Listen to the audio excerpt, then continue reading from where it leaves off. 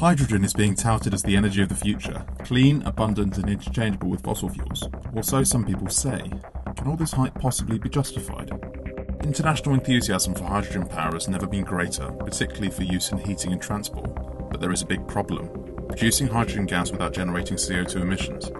As it stands, 95% of hydrogen is produced using fossil fuels, mostly methane.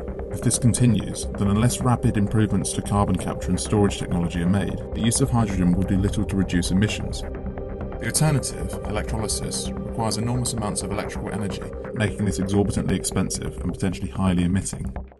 And that's only the half of it. Hydrogen also has some fundamental physical limitations. It is much less dense than natural gas, has to be kept at a lower temperature, and is more volatile, making it a potentially dangerous alternative. It also requires vast quantities of fresh water to produce. The premature adoption of hydrogen as a new source of energy risks saddling Europe and the UK with enormous costs, while producing no tangible benefit for consumers.